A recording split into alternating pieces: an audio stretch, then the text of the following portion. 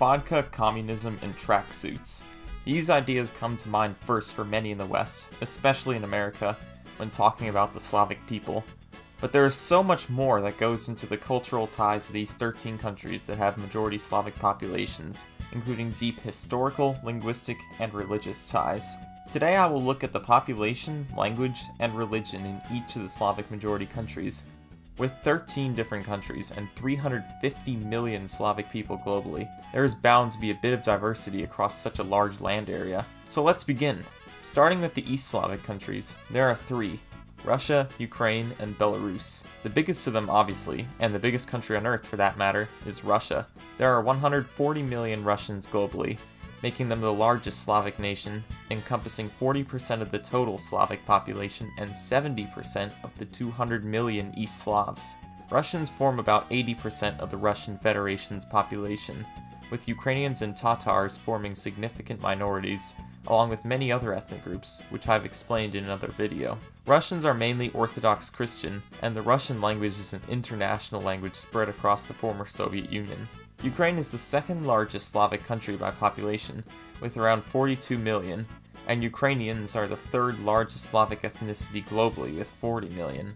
Russians are a large minority in the country, along with Romanians, and Eastern Orthodoxy is the most common religion in the country. The Ukrainian language, despite being East Slavic, has a more similar lexicon to Polish than any other Slavic language, besides maybe Belarusian. Speaking of Belarus, it is the smallest of the East Slavic countries with 9.5 million people, and there are about 10 million Belarusians globally. The people are Eastern Orthodox like their East Slavic brothers, but the Belarusian language is in danger of falling out of use due to the popularity of the Russian language there. The Rusin people are another East Slavic ethnic group, though they have no sovereign state of their own. They number around 1 million. Moving on to the West Slavic nations, and we have Poland, the Czech Republic, and Slovakia. Poland is the biggest West Slavic country, and Poles number around 60 million worldwide due to large numbers living in the English-speaking world, making them the second largest Slavic ethnicity. They are well known for being a Catholic majority country, with the religion's presence being very strong in the country.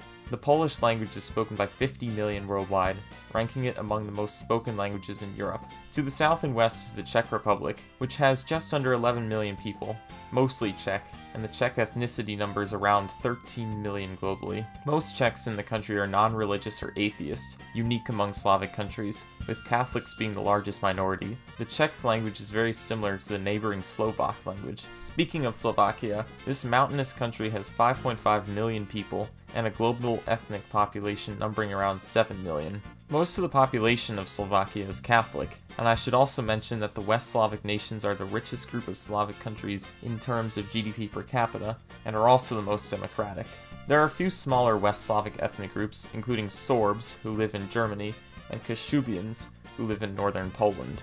And now we arrive at the South Slavic countries. Though there are arguably only 3 South Slavic languages, Slovenian, Serbo-Croatian, and Bulgarian, there are numerous ethnic groups down south. Slovenia is the northernmost of this group, and has about 2 million people, with their global ethnic population being similar. Slovenia is one of 2 South Slavic countries to have Catholicism as the majority religion. The Slovenian language is usually considered distinct from other languages spoken in the former Yugoslavia, which is a bit unique, as you will soon learn. Croatia, being the other Catholic majority country in the South Slavic group, and its titular ethnic group also being majority Catholic, number around 4 million within their home country, and up to 9 million globally, especially due to Croats being a large minority in Bosnia. The Croatian language is often considered a dialect of Serbo-Croatian, along with the next 3 countries' languages. Bosnia is the most diverse Slavic nation, both in ethnicity and religion. The country has around 3 million people, and Bosniaks, who are a Muslim ethnic group, have a global population of 3 million, with a little over half of them living within Bosnia. The other half of Bosnia is populated by Croats, as I mentioned, but also to a greater extent Bosnian Serbs, who follow Orthodox Christianity. Bosnian is smack dab in the middle of the Serbo-Croatian language realm, and they don't even get recognized in the language name. Sad. Moving on to the second largest South Slavic country, we arrive at Serbia, which has a population of 6.5 million. The global Serbian population is around 10 million, mainly due to their large minorities in Bosnia, Montenegro, and the Anglosphere. Serbians are overwhelmingly Orthodox Christian, with their nation being recognizable as the central state in the former Yugoslavia. The other Serbo-Croatian country to discuss is Montenegro. The country only has a mere 620,000 people and an ethnic population of just 400,000, making them the smallest Slavic ethnicity to have their own country. They are also Orthodox Christian, but the state has created its own church to distance itself from the Serbian Orthodox Church, which has caused recent tensions in the country. It's also worth mentioning that Montenegro is the youngest Slavic country, with it forming in just 2006. North Macedonia is a country of around 2 million people, with the global diaspora of similar size, though on the home front Macedonians only make 2/3 of their country's population, with Albanians being a significant minority. Most ethnic Macedonians follow Orthodoxism, but Islam has a large presence in North Macedonia due to Albanians living there, and a few Slavic Muslim groups there as well. The Macedonian language is mutually intelligible with Bulgarian, and the languages are often considered the same. And that brings us to Bulgaria, the final Slavic nation to discuss. The total population there is 7 million, but the global diaspora is around 10 million. Orthodoxy, again, is the majority religion, with Islam having a large presence in Turkish minorities there. The Bulgarian language is spoken by most people in the country, and as I just stated, is nearly identical to Macedonia. There are a few smaller South Slavic ethnic groups to mention though, the Pomaks, Gorani, and Torbeshi, who live in Bulgaria, Kosovo, and Macedonia respectively. They, along with Bosniaks, are the only Muslim-majority Slavic ethnic groups. With all of this said, I really enjoy learning about the Slavic people and their languages and culture. I'm currently learning Russian, which is a fascinating language, but that's only the beginning.